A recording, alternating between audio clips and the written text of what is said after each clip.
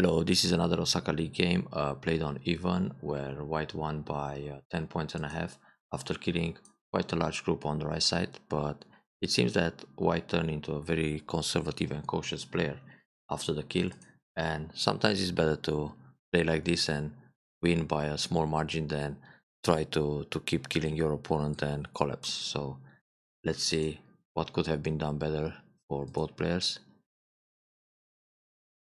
So we see that black study with a low Chinese Fuseki, very good for white to approach R14. The other options for white here are direct Sansan invasion, of course, and the Tsuke in the top left corner at D16. This would be the modern ways to approach the Chinese Fuseki. Old school way is to play a move like D10 or approach the corner from the outside at D13.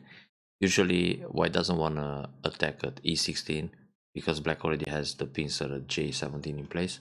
So here white it's fine to give the Shimari in the corner and extend on the side to set up a Moyo. That was the way to play, I don't know, back in the 90s.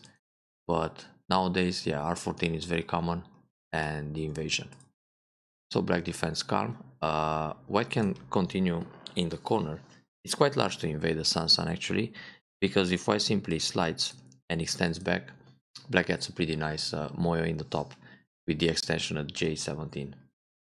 So white can go directly Sansan, and the common variation nowadays is to turn, play Atari, keep Sente, and then attack white in the lower right corner.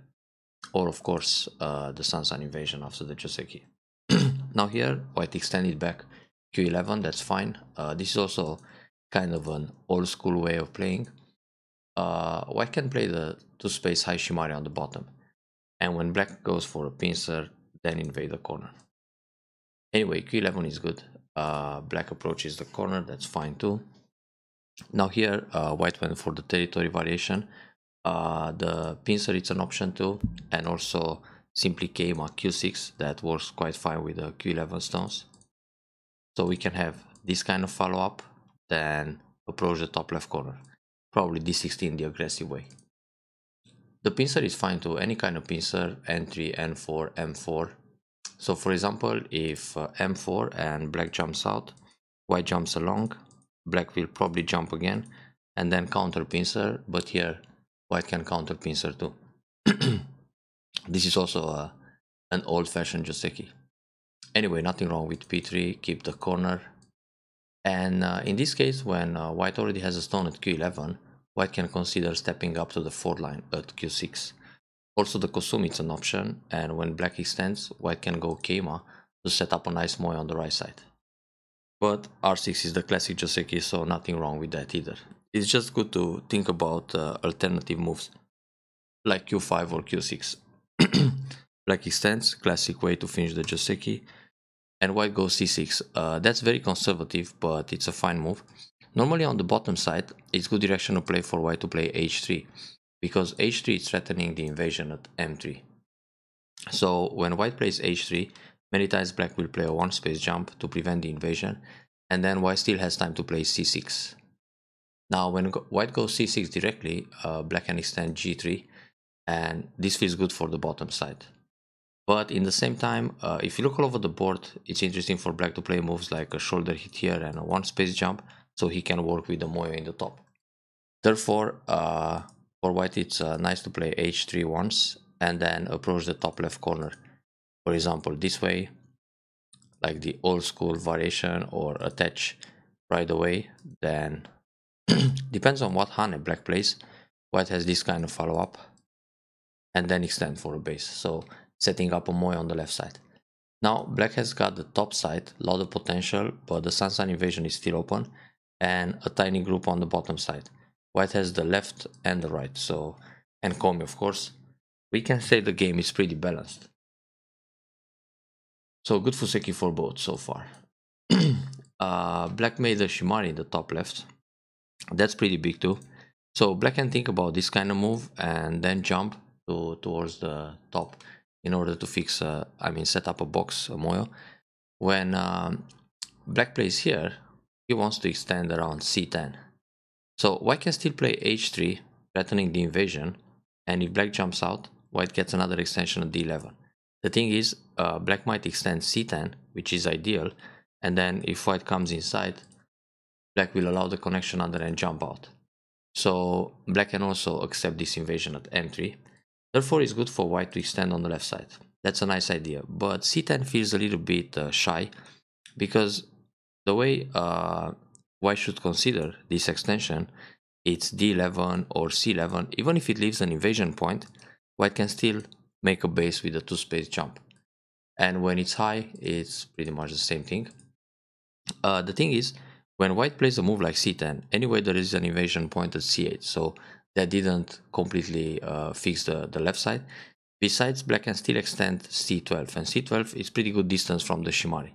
So black got this corner enclosure, an extension in the top and an extension on the left side, and this is quite ideal. But if white goes closer, I mean like this, and black extends c13, that's a bit more narrow. It's much closer to the shimari. And now white can get the other extension and then a jump in the center to protect against the invasion, or a keima like this. So when we go back to this shape, when black extends c12, later on black can still invade c8. Oh, black played a submarine approach. Actually, black just needs g3 and then think about d2, because when black plays g3 and white blocks e3, this is a center exchange for black, and then black has time to extend on the left side, which is pretty ideal, preparing the invasion at c8. White may jump to defend against the invasion, then black can go for the right side, either a jump like this to expand the moyo or invade right away r9. It's also good enough for black to play a move like s12, allow this extension on the right, and then jump in the top. Now there's a big top side, a pretty sizable bottom, and left and right are not that huge after all. So I think black has a bigger chance now. Anyway, black slides, white protects the corner, black extends back. White can think about the Kosumi like this and a 1-space jump. Because in this variation, let's say we go like that, black takes the corner, white has a lot of potential on the outside, and then extends again towards the top. So even if white loses the points around the corner, they will transfer into the middle later on. It's a good deal for white. So white keeps the territory in the corner instead in the actual game. White can also bump, then block the corner with c2. Black will usually clamp once to see how white reacts, whether it's c1 or c3. c3 is the proper move. Then black has to extend back to g3. Black is not going to play h3 because it leaves some RG here. And when black plays g3, later on in the endgame, white has the Han at d1 with the idea to play no stage to f2. So this b2 can be separated. And well, white doesn't have to rush with this d1 move. And when black connects c1, white can ignore again. So for black, it's also not so interesting to play c1 too early. That stays there for late middle game stage towards endgame. Anyway, this is proper to keep the corner. Later on, white has f2, pull back, cut, and capture the stone. So that's the local follow-up. But right now, white expands the right side. For white, it's actually very big to play c13. So limit the expansion in the top, and also the Sansan invasion in the top right. On the right side, if white wants to expand the moyo and limit black's development on the bottom, white should play a move like o7. That's a key point pretty much for both colors. And stay a little bit away from this stick formation, because just playing a move like this still allows an approach here, for example, which threatens the invasion on the right. So white needs to protect the territory, then black will attach in order to set up a big moyo. So in the end, this kind of jump just ends up a neutral point. Anyway, that's a very big point, c12. So as a Fuseki point, for white it's really large to play c13. So now black only has the shimari and one extension in the top, and here there's still an invasion point. Actually there are several, but black is kind of limited in the top. So for white it's very big c13, for black it's big to extend c12, which he got it. Now white jumps again. Yeah, with this move white is looking for an invasion at around m3, but it still feels a bit big to invade the top right corner. So black descends to make sure there is no invasion around m3. That's a pretty okay way to defend, because with this move he prepares the monkey jump. But now white can attach once to keep black very low, then play a one space jump. So these two forcing moves will keep black on the third line, then invade the top right corner. So invade this area, that's also good. Then come out, fine. Black defends the corner. Yeah, this is a nice idea to connect the right side and set up a moyo, but white can extend towards the left with a cap move, threatening the invasion in the top. Here usually black will add another move to keep the territory safe, then extend on the right. Anyway, this move is good, keeps connected the right side, and black invades. This invasion is a bit too deep. Black can just play moves, for example, around this spot, then think about an invasion. If white protects, black can reduce from the right side, everything is center here. Then black has the peep, the monkey jump, but for now black shouldn't bother, simply go out. There is also the cutting point around n14 that can bother, so white needs to protect around here. I think the game is still okay for black, with the top left corner, top right being very large and the bottom quite consistent. It's gonna be a long game, but black has the first chance, I think. So here with this invasion, it's a bit tricky. White can cap, then Keima, and just kill the invasion. Actually, the way white kill was good too. So Kosumi like this, surround everything. Yeah, very good to pull back. So it's difficult for black to make twice.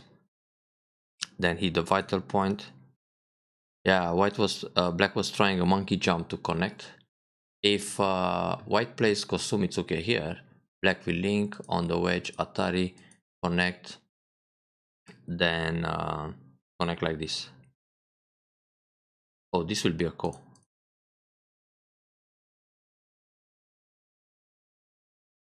So Atari connect and connect here, Atari connect, Atari go down, push, turn, catch these stones. Black can connect, but it's painful. So white found a better way. S13, it's the right move to keep black disconnected. So when black pulls back, white sacrifices, that's fine, it's all forced, Atari, and connect, very good.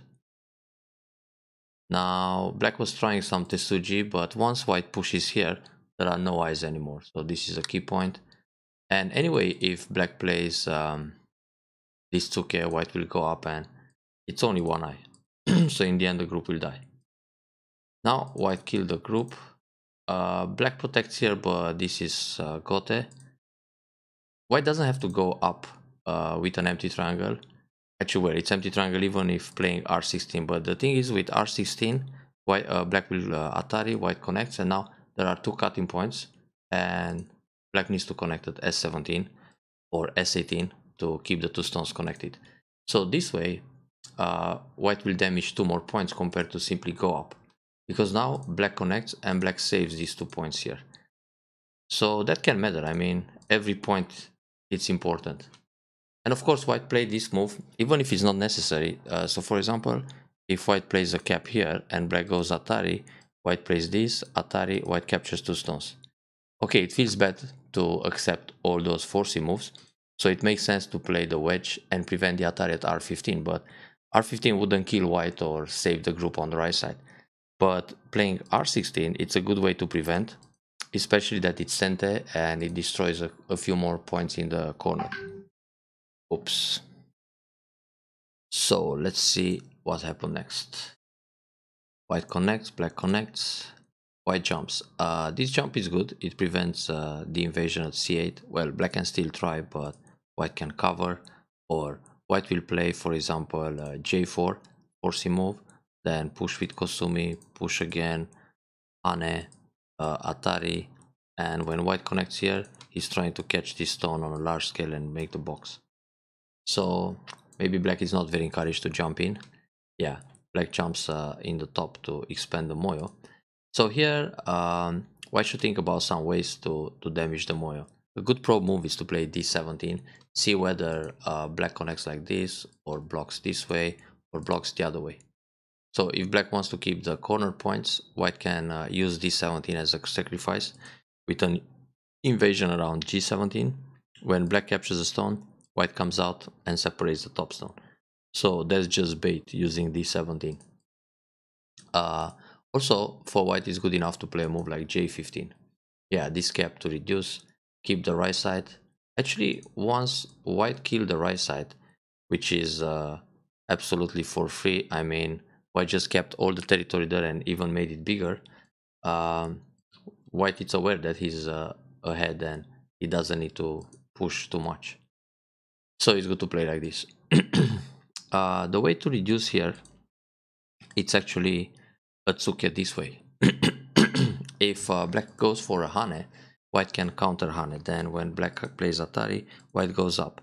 Now when black connects here, white can Atari and capture the stone, which reduces a lot in Sente.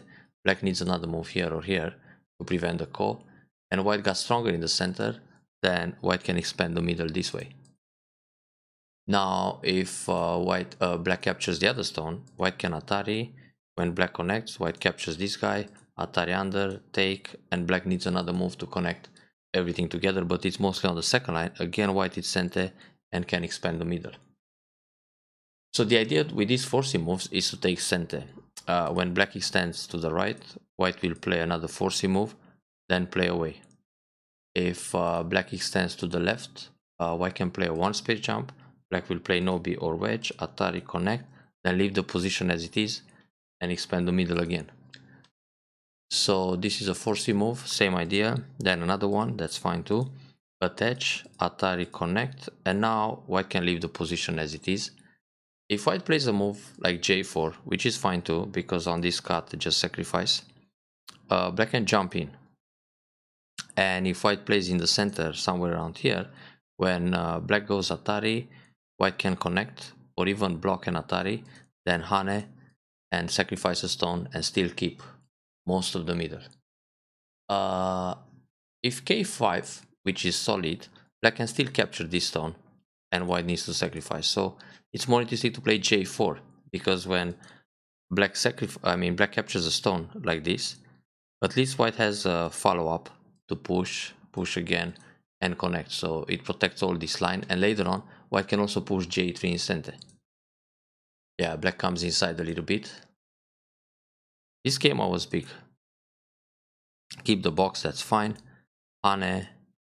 But it's time to get inside black's center, so I mean black's top area.